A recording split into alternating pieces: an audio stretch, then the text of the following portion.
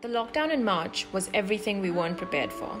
Before we knew it, we were quarantined inside our homes, living the same day on repeat.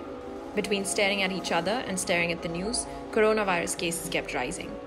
Watching the healthcare workers struggling to contain the pandemic gave a lot of us sleepless nights. Then it was morning again and the monotony continued. Somewhere amidst all of that though, we did get introduced to something new, yet our very own. 50 days ago, when we found ourselves face to face with the reality of a pandemic, we also started thinking about hibernation for our brains and self-care rituals. We've come to realize that the simple act of breathing in and then out can be self-care. It's something so simple. We've been doing it from the moment we were born. We've come to realize that yoga is not just something that looks good on Instagram, but is also a gateway into understanding how our mind and body are connected. It grounds us and cultivates self-love. The same goes for all of the other forms of workout.